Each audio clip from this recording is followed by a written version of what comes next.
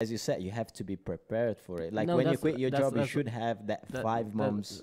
yeah, that's what I think I said is like just put some money aside, put that for like, no, I mean I would say half a year, 6 months of rent, food, okay, at least rent and food and whatever your bills are, and then just go full time. If you can't make it, then just go back to where you where you Go start. back to where you've been. You don't No, deserve to be a photographer. Is that what you say? no, I mean, Would you yes, would you tell almost them to like. try again then? Um, Let's say if somebody or, fails.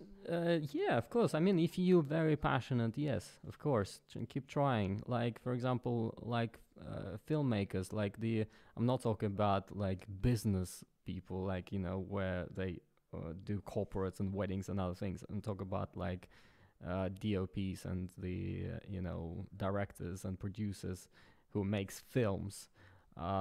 They do that. They just work in a pub or